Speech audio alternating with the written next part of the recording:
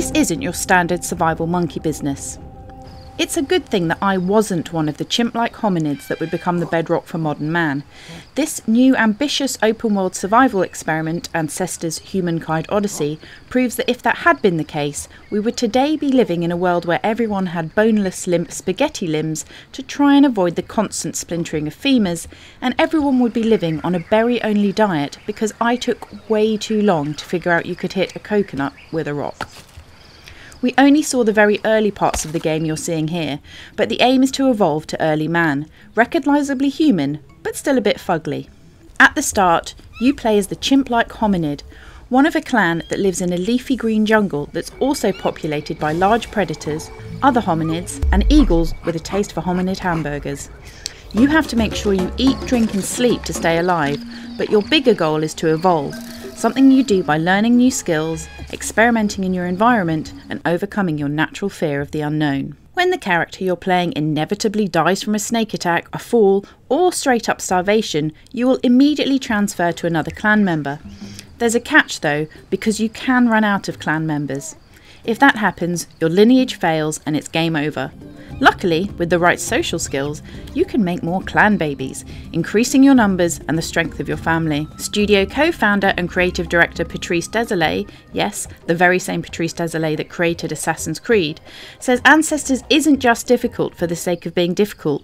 It's about challenging the player to think for themselves. You have to ask, can I smash this coconut with this rock, without the game telling you that you can? Some people are going to hate this game, like raging, burning, from the very depths of their soul hate it. The world is big and bewildering, even to the most experienced of gamers. The tutorial style is best described as neglectful parent, and if you're only spending 80% of your time poisoned, disabled or starving, you're winning. This is a survival simulation, one built like an action game, and one of the most ambitious I've ever played. Not just in its scope, but in what it expects from the player.